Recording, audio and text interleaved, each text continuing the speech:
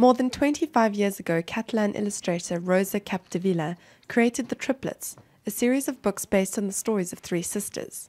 They were a hit in Catalonia before finding success worldwide and being published in many countries including France, China, Poland and Brazil, amongst others. Some years later, Capdevila agreed to the creation of a TV cartoon series based on the books that became equally successful.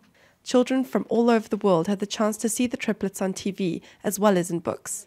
Now its creator, Capdevila, has decided to donate all her paintings and illustrations to the Catalan Library. The collection will be made up of more than 3,000 paintings, illustrations, engravings, lithographies, posters and short stories.